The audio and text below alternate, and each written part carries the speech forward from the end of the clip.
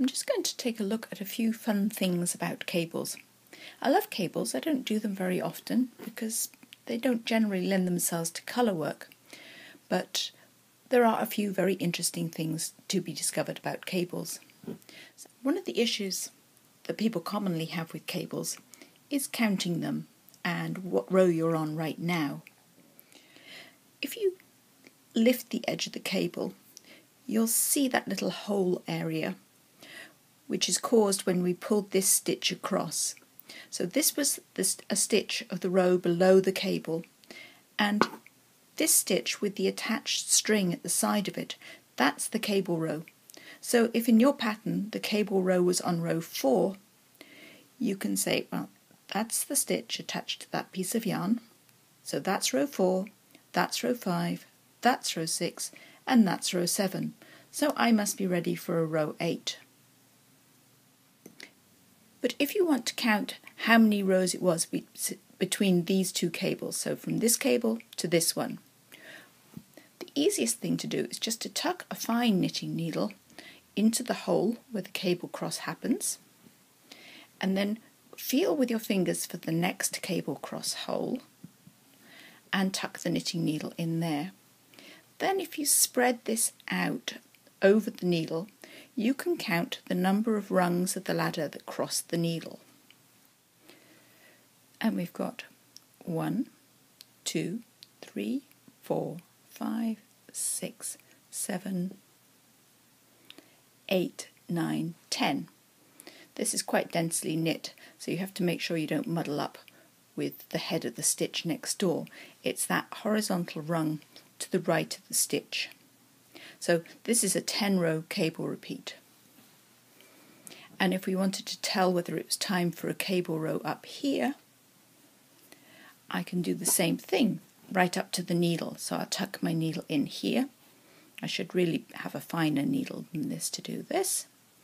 And then I tuck my needle out right up by the knitting needle and count all over again.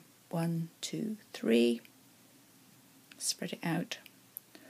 4, 5, 6, 7, 8, 9, 10. So it's time for a cable row. That's the easy way to count cables. Since this is a cable row, let's do one. And we'll cable it without a cable needle. It makes cabling much faster and more efficient. So I'm going to do a 3/3 cable, and you can do this with most fairly easy cables. Big, very complex cables, you'll probably need the cable needle, but start on simple cable crosses and it will save you a lot of time.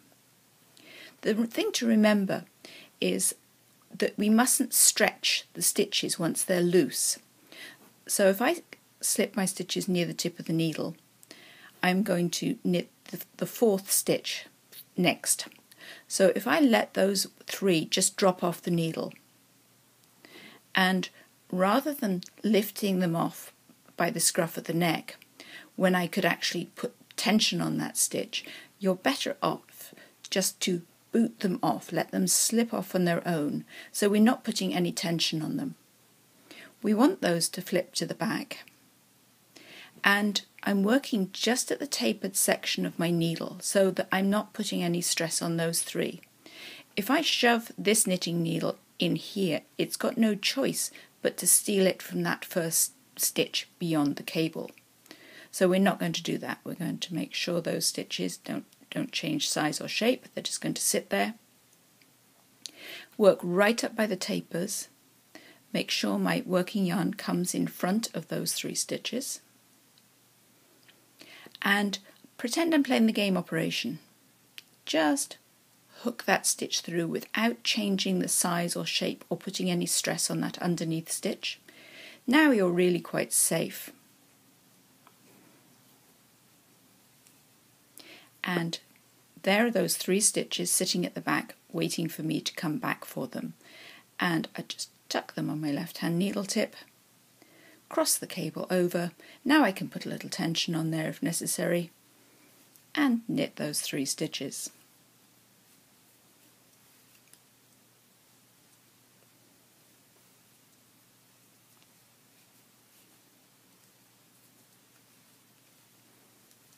you might have noticed I did an alternative purl there. We'll talk about that in a minute.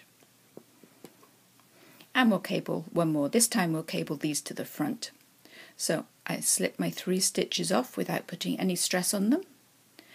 I snuggle the stitches, number 4, and the side stitch up close together on the taper of the needle. Very gently knit that new stitch through, pushing it up to the full width of the needle, and knit the remaining stitches.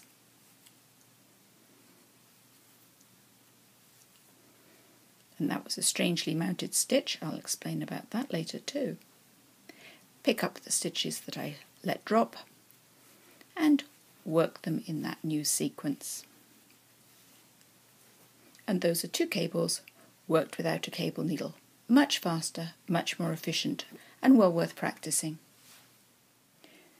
In the next part of this series, we'll look at why cables are often wobbly at the left edge.